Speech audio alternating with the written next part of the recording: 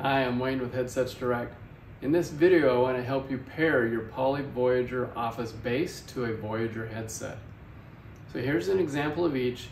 Your model may vary slightly as they're always updating and adding to the product line, but the procedure should be the same. The reason we're having to do this, originally headsets and bases were always paired at the factory as they shipped. Now Poly's changed where these are separated and the base is sold separately. Not everyone needed the base.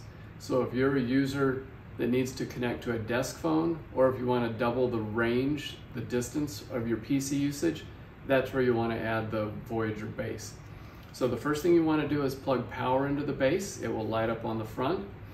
You also want to then take the headset and charge it, so dock it and charge it for at least 20 minutes so you know you've got enough juice in the battery to finish this procedure. So the first thing, on the back of the base, there's a pairing button. You'll hold that down for 2 seconds. Once it's pressed long enough, it will start flashing blue and red. That tells you it's in pairing mode for the base. The headset has an on-off button, but it also acts as a pairing button. So you will push that all the way up to get it into pairing mode, and you will hear in the headset, it will say now pairing, and it will start flashing blue and red as well. And then once the two connect, you'll see that the headset went blue and the base went blue. So that's how easy it is to pair your Voyager base to a headset.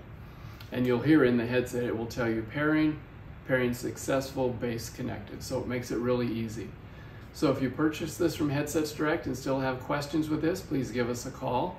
Or if you need a product like this, we're always happy to help. We're at 1-800-914-7996. or visit us online at www.headsetsdirect.com. Thanks for watching.